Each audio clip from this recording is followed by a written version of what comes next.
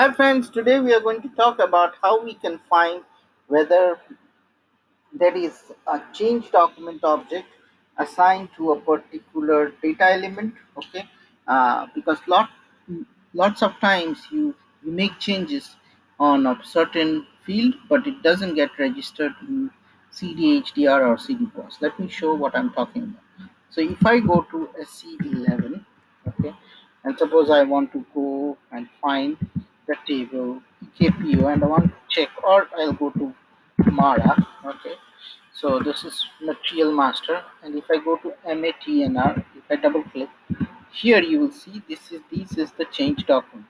So if this is enabled, that means any changes that are being done will be caught. Okay, now there are certain transactions, certain fields that doesn't get registered, like this one.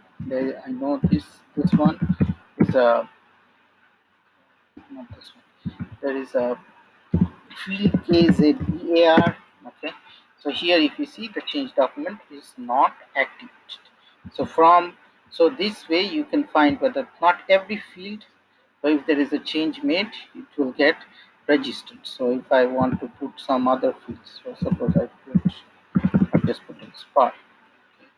Spar is a data element, and here you see this is physical inventory block indicator. Now if I want to see other field like LOEVM, which is like the deletion indicator, so here you can see this is enabled. Whenever this is disabled, that means those changes will not be registered.